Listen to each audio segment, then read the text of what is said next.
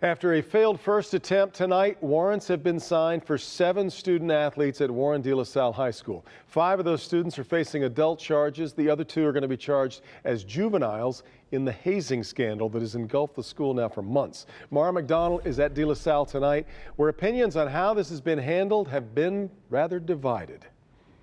I don't think that these charges today really are going to change anybody's attitudes here. You have deep divisions among the students and among the parents, and they question the credibility of the investigation. The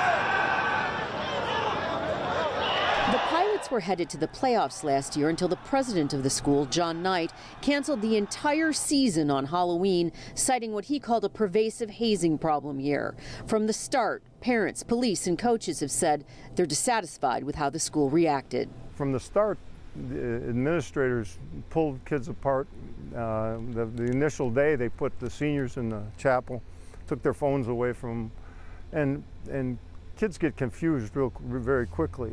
We have an administration who does not have a plan and who hasn't had a plan on carrying us through any difficult times, let alone what our families are going through now. Police and prosecutors both said the school stood in their way when it came time to investigate allegations of hazing in the football locker room. Initially, de La Salle really didn't cooperate as they should have as far as the administration. So much so, they announced there would be no charges here less than a month ago. Tonight, that's all changed. 2 new victims came forward, and now police and prosecutors say there is enough evidence to charge 7 student athletes with assault and battery. The boys allegedly using a broomstick in a threatening manner, but no sexual assault. There was no penetration, but there was an assault, and that's why they're being charged with assault and battery. How deep are the divisions here? Just last week, there was an off-site meeting of more than 100 parents who turned out disgusted with the way the school has handled this.